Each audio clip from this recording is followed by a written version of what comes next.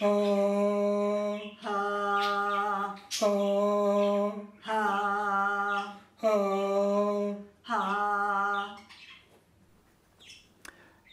everyone!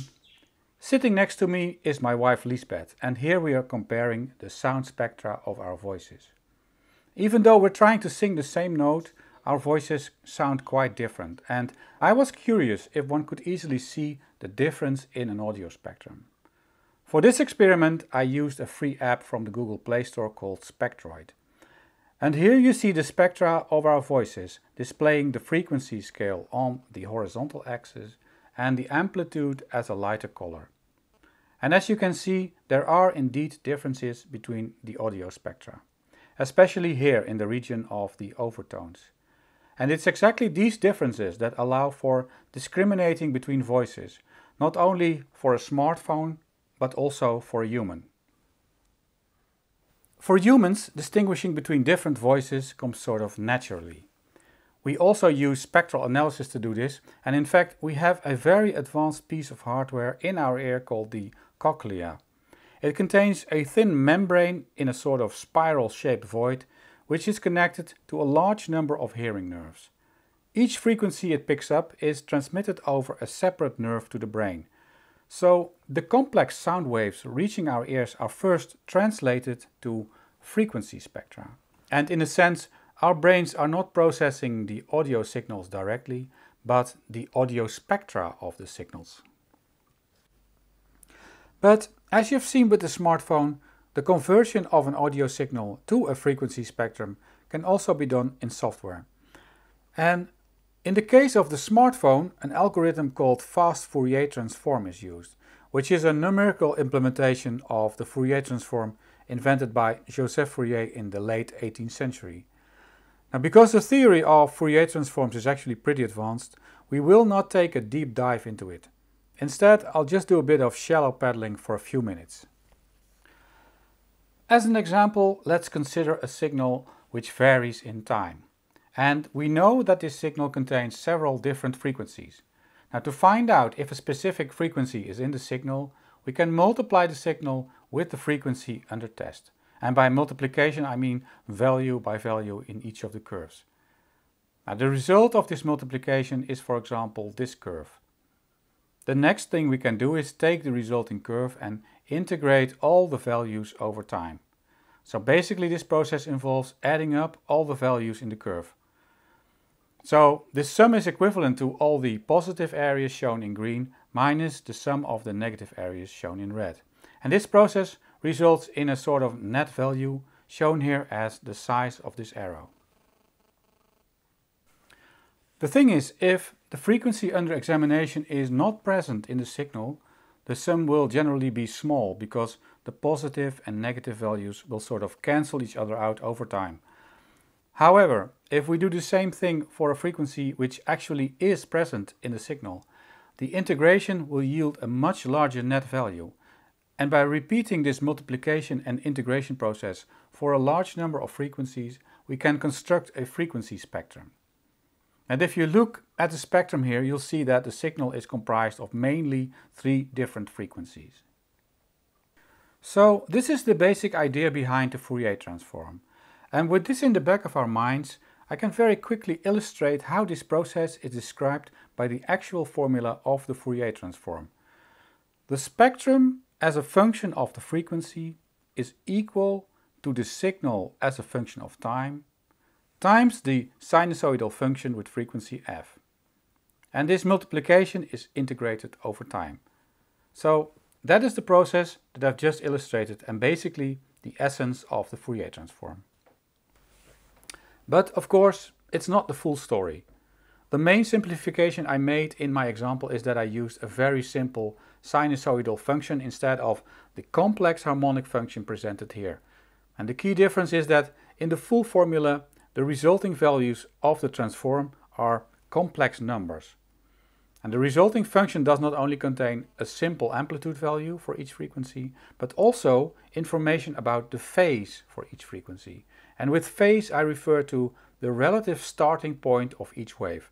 And this is because not all frequencies in a signal have to exactly be in phase or start at the same point in time. But the reason why I ignored phase in the previous explanation is that in the optical Fourier transforms in this video, we do not observe phase directly. But if you want to understand Fourier, it's good to realize that the result of a transformation contains both amplitude and phase information. And for those of you who want to dive a bit deeper, I will place a few links in the description. One of the beautiful aspects of the Fourier transform is that the process can also be reversed.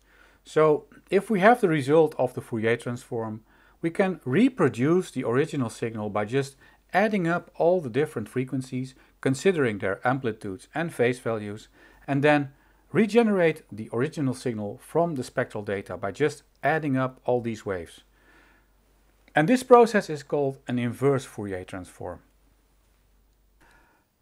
The principle of Fourier transforms has very wide applications in signal processing and can, for example, also be used to calculate frequency spectra in visual information, like in images. And in this case, we consider spatial signal variations instead of temporal variations. Here you see an image that contains a grayscaled wave pattern that has a variable spatial frequency along the horizontal direction. And the signal here is actually present in the grayscales of the pixels. So lighter values in the image represent high signal values and dark pixels represent low values, as is illustrated in this 3D plot of the same image. But because an image is generally two-dimensional, we also need a 2D spectrum to represent the result of the transform. If we apply a Fourier transform on this image, we get the following plot. A thin symmetric bright line along the x-axis. And it represents all the frequencies present in the image in the x direction, ranging from 0 frequency, which is always in the center of this type of plot, to higher frequencies displayed further away from the center. And when we've reached the maximum frequency present in the original image, the spectral signal suddenly goes to 0, because there are no higher frequencies in the image. By the way, because of how they are calculated, these plots are always symmetrical with respect to the center of the image. When moving along the y-axis in the Fourier transform, we see that only one single frequency is present, which is 0, so also in the center of the plot in the y direction. And this is because in the original image there are no intensity variations present when moving along lines parallel to the y-axis. Fourier transforms can be applied on basically any image. And for humans, studying the Fourier transform is generally not very interesting. But for a computer, that's a different story. So what a computer can do is calculate the Fourier transform of the image and then discard all the higher frequency information, so the outside regions of the Fourier transform, and then do an inverse transform on the reduced data. And as you can see, this results in a blurred version of the image. Now the reason for this is that all the high frequencies required to reproduce the sharp edges have been removed from the spectral information. But we can also discard the lower frequencies by blackening out the center of the Fourier transform. And in this case, an inverse transform only shows the sharp outlines in the image that require the high frequencies to display. Fourier transforms can also be used for pattern recognition. So let's say we have this image containing the letter A and we calculate the Fourier transform. If we place the A in different locations inside the image, the amplitudes of the Fourier transform will show exactly the same pattern, no matter where the A is located in the image. And in addition, if we take an image with multiple characters, for example an A and a B, a computer would still be able to tell instantly that there is an A in the image, by just looking for the presence of specific frequencies in the 2D spectrum. Okay, now let's look at how we can do Fourier transforms using optics. And we will do this by using the optical equivalent of the cochlea, which is a plane lens actually. For a confocal lens, the plane at the focal distance of the lens is called the Fourier plane. And for good reasons, as I will show in a minute. So let's say we start out with a uniform beam of light. Basically, a uniform beam contains just one spatial frequency, which is 0, because there are no intensity variations in the beam. In this case, all the light is focused into one central spot in the Fourier plane. Next, we place a mask in the beam containing transparent and non-transparent areas. So we modulate the intensity of the beam, introducing spatial frequencies other than 0. However, the mask will not only introduce intensity variations in the beam, but the edges in the pattern will also diffract the light in different directions. And this changes the angle of a fraction of the light and steers it away from the central point. And the higher the spatial frequencies in the pattern, the stronger the light is projected away from the central point in the Fourier plane. Now, it's not trivial to see why the process of diffraction of light would yield exactly the same result as a Fourier transformation in the Fourier plane. But if I had to explain it in just one sentence, the mathematics describing Fresnel diffraction phenomena is very similar to that of the Fourier transformation. Now, of course, we want to observe how this works in practice, but it turns out that it's quite hard to demonstrate the effect when you use patterns that are relatively large compared to the wavelength of light. And in that case, the total amount of light diffracted by the edges will be very small compared to the amount that is passing sort of straight through your mask. So, in the case of large patterns, there will be just one very bright spot in the center of the Fourier plane, and maybe, if you're lucky, a few very dim patterns on the outside. However, if we use very small patterns, it becomes very easy to display the higher frequency information. And for this reason, I decided to demonstrate the optical Fourier by using fairly small patterns. So I made transparent characters of approximately 1/4 of a millimeter in size in a non-transparent chromium mask. And just as in the previous videos, I used the home-built maskless wafer stepper to create these patterns in the chromium layer. Let me just show you the setup that I used to do the optical Fourier transforms. Now, it's actually extremely simple. As a light source, I used a helium neon laser, and the beam from the laser bounces off an adjustable mirror, which is basically used to control the direction of the beam. Then there is a pinhole of about 0.35 millimeters in diameter to limit the beam size a bit, and behind the pinhole is the mask that contains the different character patterns.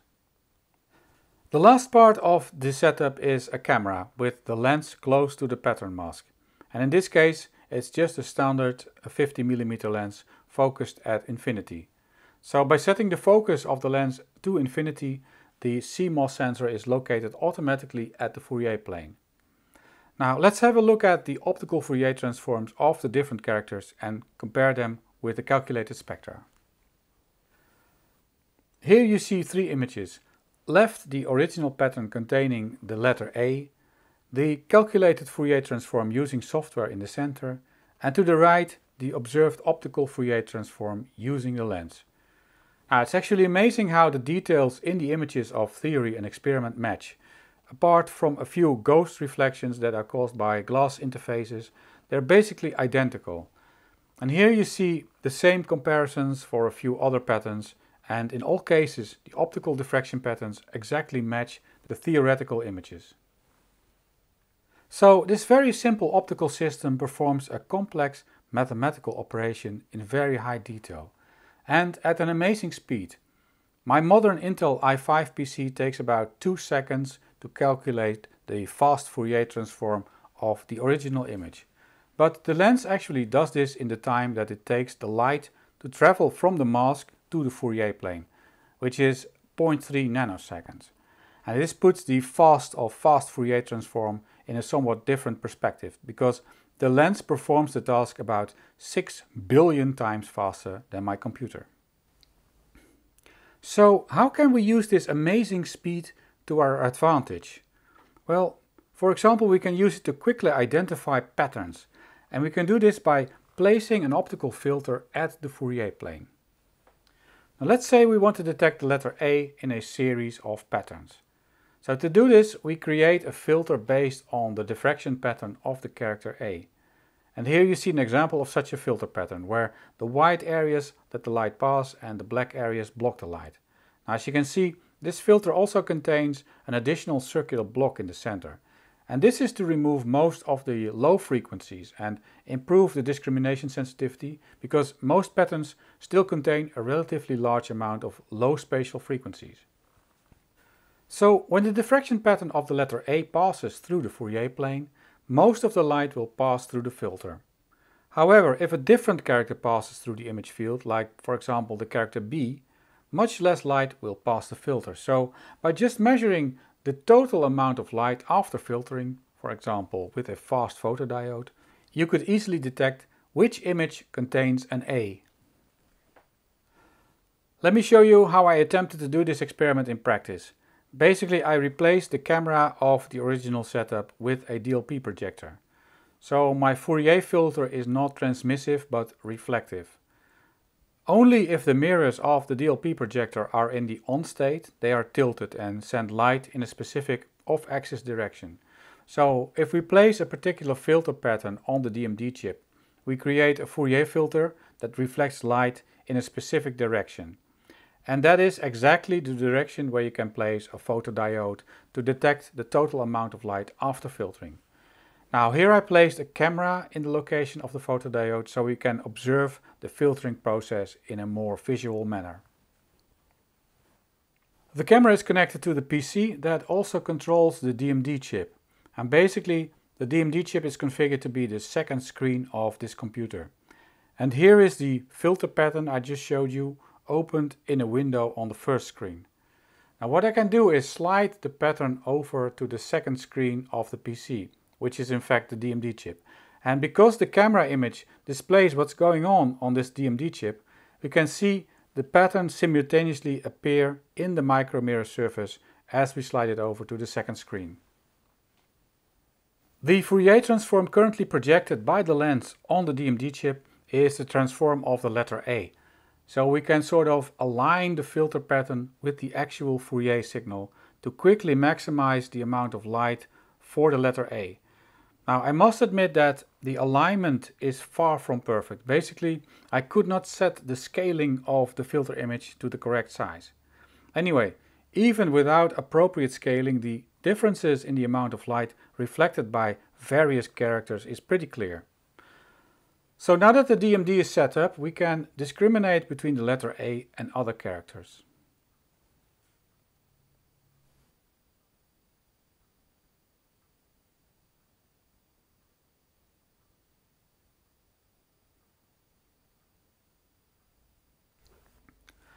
Using this principle, it's possible to do very fast pattern recognition.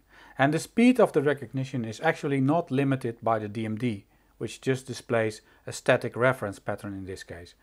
Also, it's not limited by the photodiode, because fast photodiodes can have a rise time of, let's say, 10 picoseconds. Now, the speed of the recognition process is actually only limited by the time it takes to do the Fourier transform, which is in this case executed with the speed of light and only takes 0.3 nanoseconds. Okay, that's it for this video. Hope you enjoyed it. Bye.